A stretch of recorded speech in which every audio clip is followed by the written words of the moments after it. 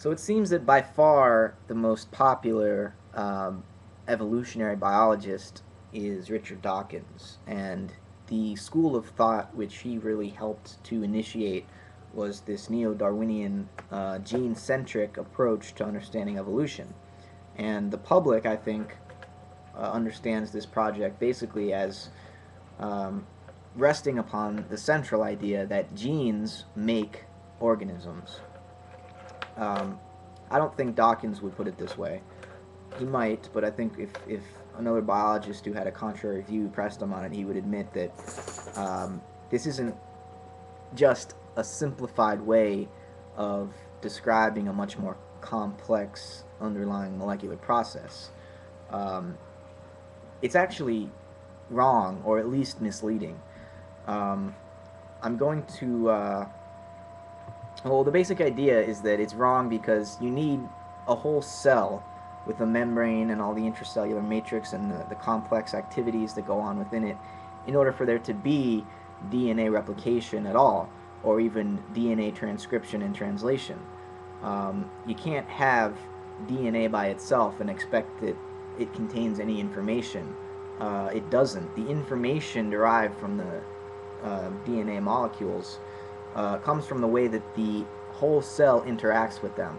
And so to think of the DNA making the cell and or the multicellular organism is wrong because it's actually, if you're going to simplify it, the cell that makes the DNA. So I'm going to quote from an article by Jesper Hoffmeyer, who is a biosemiotician, and I also quoted the whole thing that I'm reading in the description as well as the link.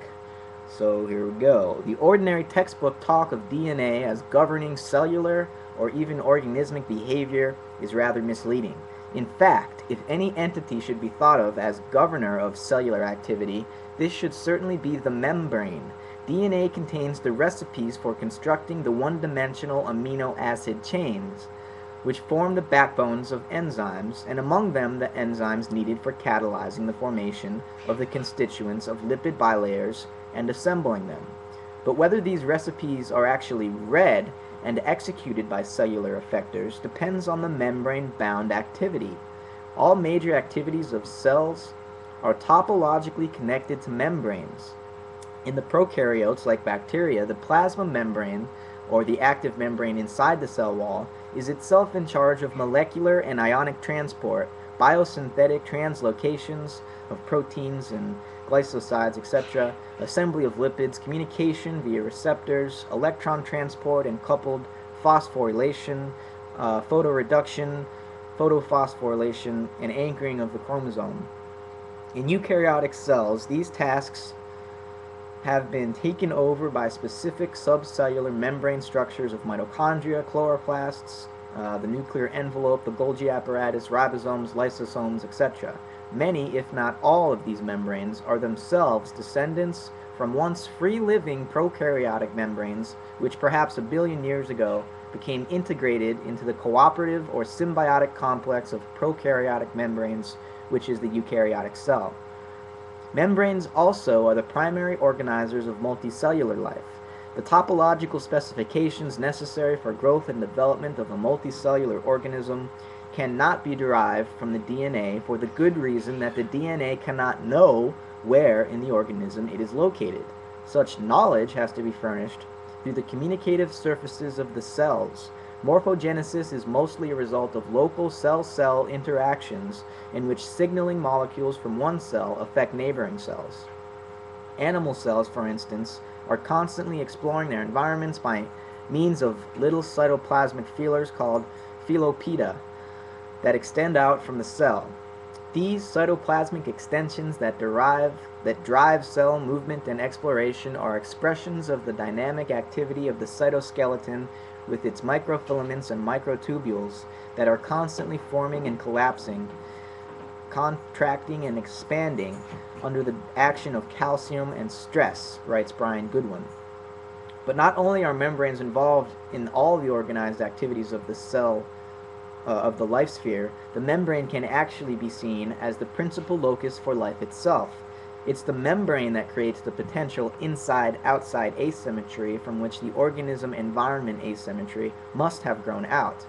The origin of life is by necessity also the origin of the environment, and lack of concern for this aspect of the origin problem has seriously hampered much theorizing on prebiotic evolution. Somehow the world became divided into organism and environment, and the formation of a closed membrane must have been part of this process. Here the membrane not only assures the necessary topological closure, but more significantly it takes the role of an interface facilitating a flow of messages between its interior and exterior domains. Considered from the point of view of the membrane, prebiotic evolution is essentially a process of interiorization. Prebiotic membranes colonize the interior space and thereby scaffolded themselves through the formation of a multitude of autocatalytic metabolic loops and finally of replicative molecules mapping constituents of the internal autocatalytic system. Thus, persistent architectures appeared as entities engaged in the trick of conjuring up a virtual reality at the inside for the purpose of coping effectively with the outside. On the background of this discussion, it might be fruitful to introduce the term the extended membrane as the inner locus for life. The extended membrane encompasses the totality of membranes that make up an organism, including its skin, plumage, etc., and is responsible for the actual execution of life as process, semiotic agency. Semiotic just refers to the ability of an agent or an organism to interpret signs in its environment. It is the extended membrane that directs ontogeny in a self-organized process scaffolded by an internal system of labels or genes kept orderly in the genome. So in contrast to your view, Gary, what I'm saying and what this article has said is that rather than see DNA as the maker of organisms and the essential component of life, it's actually the membrane that is the essential component. And that if we go back to the origin of life itself, to this process of abiogenesis, rather than see DNA as being primary, as coming first, we could see, and I would suggest we should assume that this is how it occurred, that the membrane came first, and that within the membrane, independently of any DNA, there were autocatalytic processes, which is chemical reactions that further their own continued reactions. In other words, A produces B, which produces A, which produces B, and enclosed in a membrane allows it to be distinguished from just the open ocean. And eventually, before even DNA has to come into the picture, we can still have reproduction, because once this autocatalytic process grows and the membrane expands, it gets to a point where it needs to break itself off into two other separate membranes that both contain the same autocatalytic soup of chemicals that then continue to expand, and then they can duplicate. And somewhere along the line, yeah, DNA became implicated in this same process and allowed for the replication to be more complex, with more fidelity, and more complicated structures could be passed on. But I'm reversing what you're saying, that DNA came first. I'm saying the self-organization of a membrane-bounded autocatalytic system came first. DNA then came afterwards, and increased the evolutionary abilities of this original membrane-enclosed system.